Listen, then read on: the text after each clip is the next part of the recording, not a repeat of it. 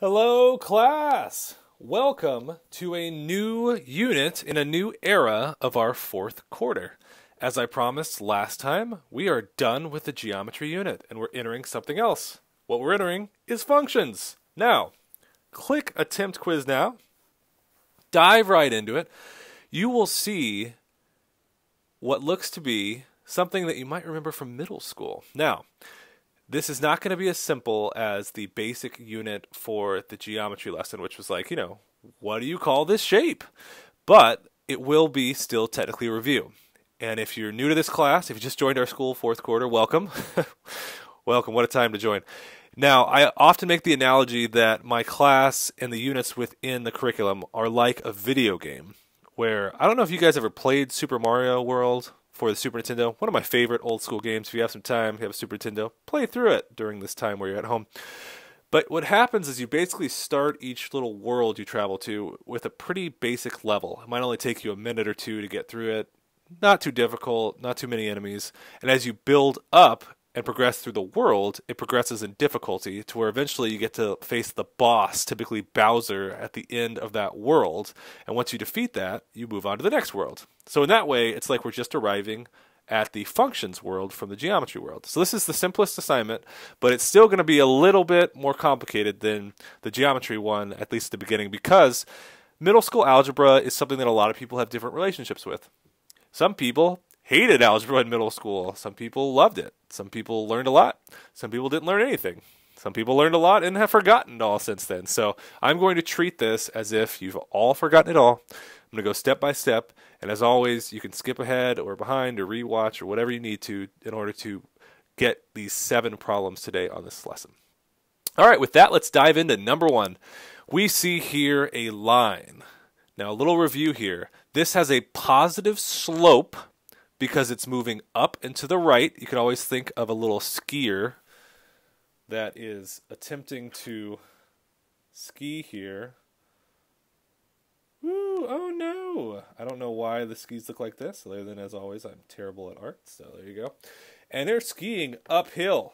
In fact, if they were trying to ski, they would have to be using their poles to push themselves up the hill. This is not a fun time to ski, nor is it a fun place to have to ski uphill. Because it's uphill, it has a positive slope. That means that when I take any point here, and I want to go up to this point here, I have to figure out how far I go up and how far I go over. This is what's known as the rise over the run. And I can also see that I start here at this y value. Remember, this is 0, 0, and then I go down 1, 2, 3, 4. Right before you get to -5 is -4. So the first thing you're going to do to review here is you're going to see what is the spot on your y graph that it touches. So for me, again, that's -4. If it's up here, it'd be like +4. You're going to type that in, -4. Then we're all going to have a plus sign because it's a positive slope, that skier. And now you're going to need to figure out the rise over run. So I'm going to start, you can start at any point, but start somewhere on the bottom. And then you go up. I count 1, 2, 3, and over 1, 2, 3, 4. Up 3 over 4. So I need to put 3/4. You could also hit this little button right there. And I use the slash next to the right shift key. And then I need to press the right arrow to get out of that fraction and type x. Now, typically, slope-intercept form is y equals mx plus b. Might be something you've memorized years ago. So normally you write it as y equals 3/4 x minus 4. But for the sake of simplicity and the sake of intuition about where do you start and then where do you go from there, I like to think of this as a start value and then the slope and then an x. When you have that, hit check. And if you've done it right, you should get the green check mark and an amazing response. All right, let's try this one. Again, if I'm going too fast, pause. You can even rewind. Number 1. Now I'm starting here at positive, let's count, 1, 2, 3. So I type +3. And then you'll notice that the skier now gets a very dangerous slope downhill. If you're skiing on this, I hope you are very proficient at skiing or you're going to potentially get very hurt. And so it's a negative slope. I'm going to type a minus. And then how far do I rise and run, even though I'm really falling? I start on a low point and I count. So to go from this point to this point, I go up 1, 2, 3, 4, and over 1. You don't even have to reduce it. You can leave it as 4 over 1. And then again, put an X at the end. If you want to reduce it and put minus 4, get rid of the 1, that's fine. And if you don't know how to reduce, you can even use your calculator over here. It'll just tell you, hey, negative 4 over 1 reduces to negative 4. But again, your computer's smart enough. It's fine. Even though it says the answer is negative 4 times x plus 3, it will accept it as 3 minus 4 over 1x. All right. Now we have this one where it's a totally flat, it's like cross-country skiing, where it is crossing at 1, 2, 3, 4, 5. But you'll notice it doesn't have a slope because it's perfectly flat. So I could make it 0 over whatever, but that would just go to 0. So don't worry about that. Just simply put whatever your intercept is, and that's your entire answer. All right. So that was a little review of sort of what functions can look like on graphs. Now we're going to talk about tables. So you can think of a function as a machine where you input something into the machine and it outputs something back. So you have this machine, this function machine.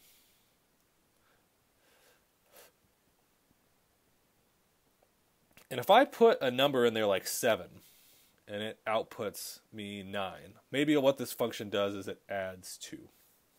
So if I put in 11, it's going to spit out 11 plus 2 is 13. If I put in 0, it's going to spit out 0 plus 2 is 2. This is an example of a function. And any function that does this, you'll know is a function because it'll have the same pattern for everything. No matter what it does, whether it adds, whether it multiplies, whatever it does to something. This is to be contrasted with what I like to call a slot machine.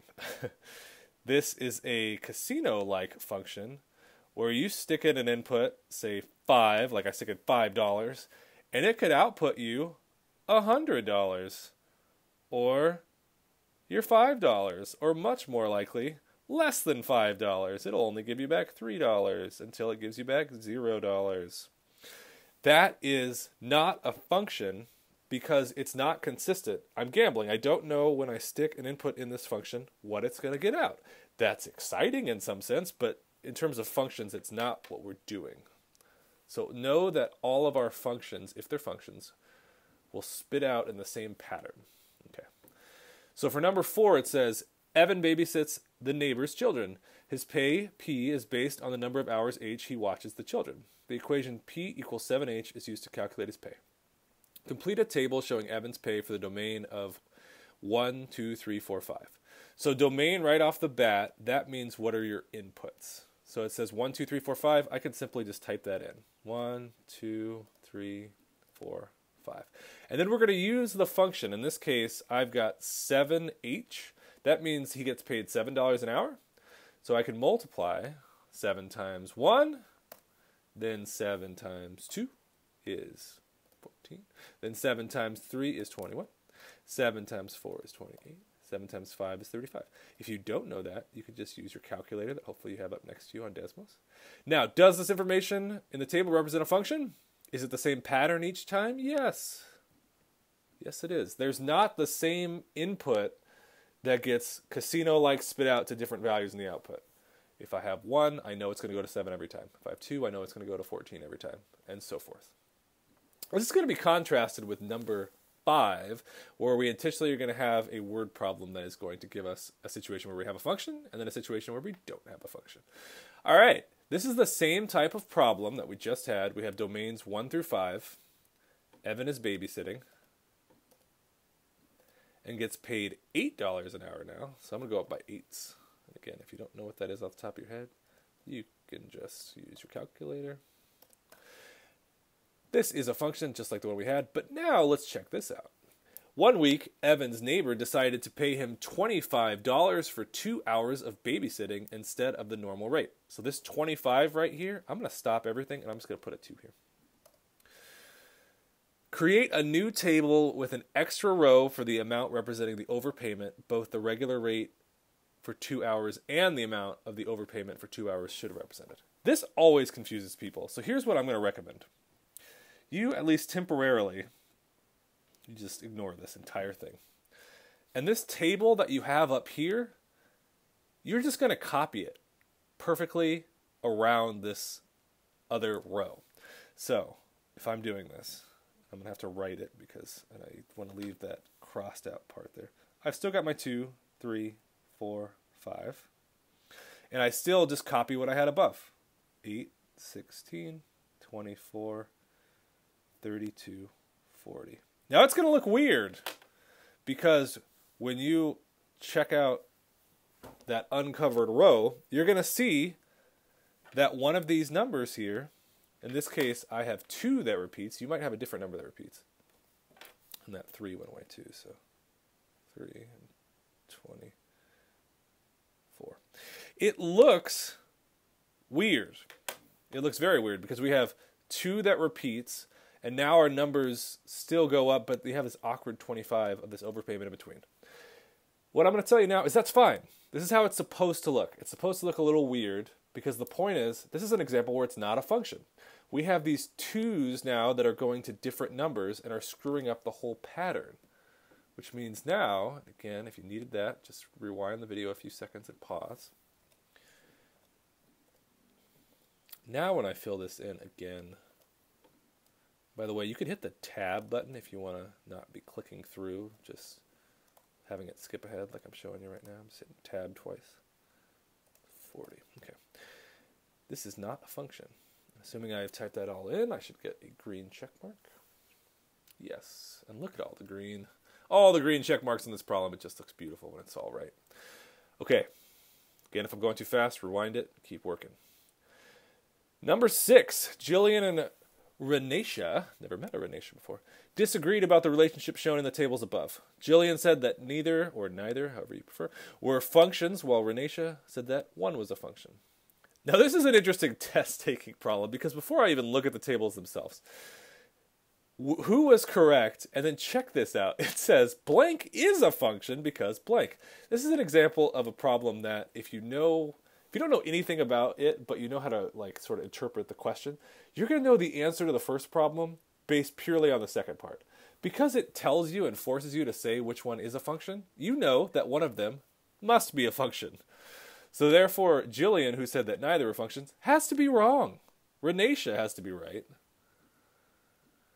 Because it tells you, hey, fill in the blanks, which one's a function? And none of these options are like, hey, none of these are a function. You have to choose. So let's look. Which one of these is like a slot machine, where I put in the same input and it spits out different outputs, like the $5 example I had earlier? Well, this one is a really boring function. It basically says, whatever you put in, I'm going to spit out 12. Give me 1, I give you 12. Give me 5, you give me 12.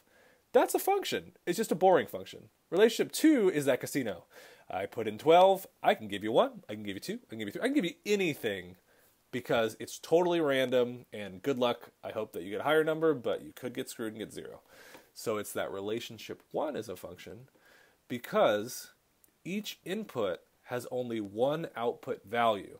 Each input has only one output value. Okay.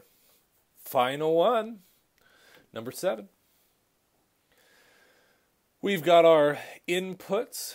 We've got our outputs. We notice that we have 8, 7, 7, 4, and these 2 7s do in fact go to different numbers. So this is a little bit of a slot machine non-function we have here, which represents the domain of the relation. Domain means inputs, and inputs in order, and non-repeated. So my domain is 4, 7, 8, and my range for the outputs is going to be -10, 3, 8, 9. So of the choices, find the one for domain that's your first answers in your inputs, in order and non-repeated. So there's only one 7 instead of 2, and it goes 4, 7, 8. Then we do the same thing. The range matches our outputs. So in order, this will be only one that even has -10. And is it a function? No, because of that slot machine situation with our 7. Okay. Hopefully you got them all right. If you didn't, maybe you accept just getting like a B or something. That's just fine. A 70% or more gets entered in the gradebook. There we have it. This is the first lesson of our functions unit. We will start on our second lesson after this. As always, I hope that this video finds you safe and happy and healthy and well. This has been your teacher, Dylan, still missing you oh so much, from across town teaching virtual class away from class. Have an absolutely wonderful day.